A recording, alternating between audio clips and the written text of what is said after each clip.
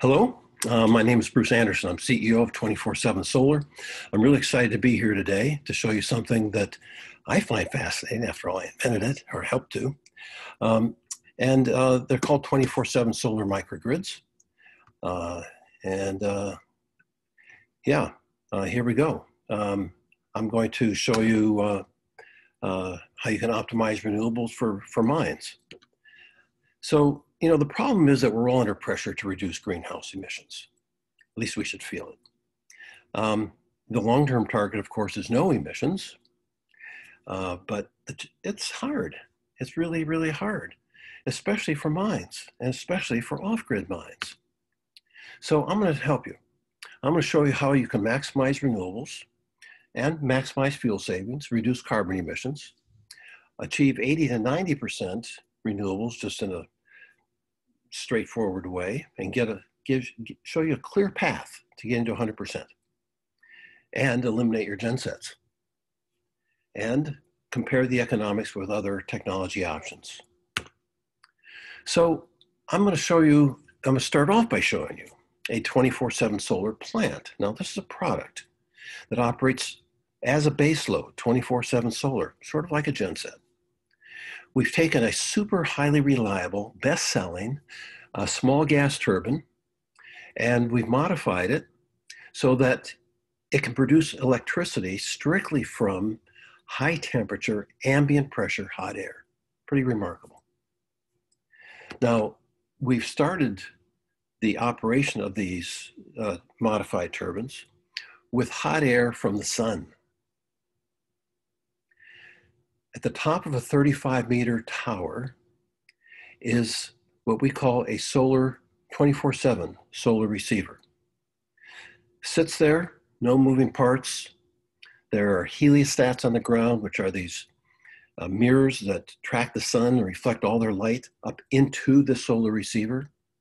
Inside the solar receiver, the air is heated to almost 1,000 degrees centigrade. And then some of that hot air goes down and powers the turbine, and some of it goes to power or gets stored in our thermal battery. So this thermal battery is like a silo. It's about 9 meters tall, and it's filled with these tons of small pellets made out of ceramic. And so some of that air comes down from the solar receiver, goes through the top of this storage system, passes through it, heats these pebbles. There's a lot of insulation around this tank. And then at night, the airflow reverses through this storage system to power the turbine. Now here's how it works, pretty simple. During the day, the sunlight is reflected from these heliostats up onto the receiver, and then it gets very hot in there, really, really hot. The air, the cooler air from the storage system and the turbine go up through ducts, pass through the solar receiver, and they come out. It comes out heated at about 970 C. Some of it, like I said, goes to the thermal storage system right here for use at night, and some of it goes down here to power the turbine during the day. And then at night, the airflow reverses. The exhaust from the turbine, instead of going up to the receiver, goes to the bottom of the thermal storage system, and then comes back and powers the turbine. So this plant, this 24/7 solar plant, is a product like a genset or a wind machine. They're standardized. They're all identical. 400 kilowatt capacity. They require between 1.5 and 2 hectares, roughly 5 acres. And they look like this. Now, I said 400 kilowatts. Eventually, they'll be larger sizes. Right now, it's 400 kilowatts. But we can put a bunch of these together over rough terrain. Doesn't have to be perfectly flat. And the redundancy gives you extremely high reliability. I mean, even a single system is reliable. One, because the turbines are reliable, extremely so, and two, because we have 2 turbines per system. So the reliability is very, very high. And they're easy to operate. They require very little routine maintenance, long MTBFs. And they're such nimble power generators that they start up quickly, they adjust their output quickly to changing demand, and they add an enormous amount of resilience to a power generation system. So now I'm going to tell you about 247 Solar microgrids. A lot of you are familiar with microgrids. Usually start off with your gensets, and then you add some PV, then you might add some batteries. And for those of you who have such systems, I don't need to tell you about the challenges associated with combining PV and batteries with gensets, but that is one form of microgrid. What we do is the same thing, except we use 247 solar plants instead of gensets. So it's 247 solar plants plus PV or wind plus batteries. And not a lot of batteries, very few. So it's not as expensive as a typical microgrid with batteries. And so those variable systems are intermittent. You can't count on them. You don't know when they're going to happen and how much. And so entering now is the solar plant. This operates all the time. Provides a base load, steady, 24/7 output, no mess, no fuss. It also offers this industrial grade heat. With enough of them, you can eliminate all your gensets. To get to 80 or 90% clean energy, you can use our plants. They're designed to be able to burn fuel if needed as a backup. And so to get to that final 100%, you can burn emissions-free fuels such as hydrogen or some biofuels. And this is what they look like. They're pretty simple. You have your PV field, maybe a wind machine or two. Don't forget about the sun. You got the batteries, the inverter, central controller, and of course, the 24/7 solar plant. So this high content slide, you don't really need to pay a lot of attention to the words. What it's doing is on a wide range of categories and characteristics, comparing our plants with our microgrid to conventional microgrid. And please contact me if you'd like a copy of this presentation, but right now just focus on the color. Green is good, red is bad. There are just so many ways that these microgrids can improve your life compared with conventional diesel microgrids. And again, they offer this path to 100% renewables. So what I'm going to show you applies to Western Australia, an off-grid mine there. And the pathway has 4 steps. PV to get to 20-25% renewables. Add some batteries, you get to 25 to 40.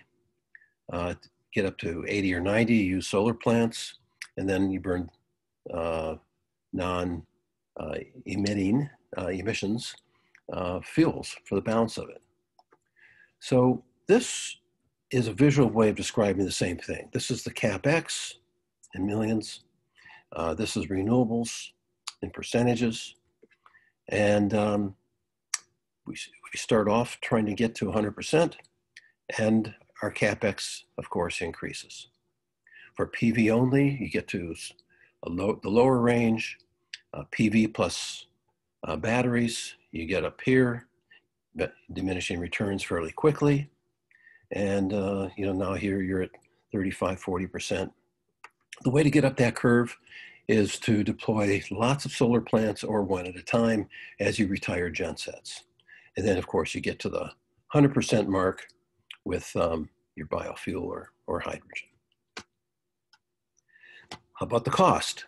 Well, what this does is compare just the diesel to the 24/7 solar plant, because it makes the assumption that your PV and batteries basically remain the same for both microgrids. So we just take those out of the equation. And again, we're assuming Western Australia, lots of sunshine, high cost of diesel, and a 20-year life. 24/7 solar is actually designed for much longer life than that, 25 to 40 years. Here's the comparative CapEx, CapEx over 20 years. And it's what the fuel cost that the difference really is telling. Because the fuel cost for the 24/7 solar microgrid is roughly 20% that of diesel. And then there's non-fuel costs of operating the system. And as you can see here, the total annual cost of operating this system is about a third of a diesel microgrid.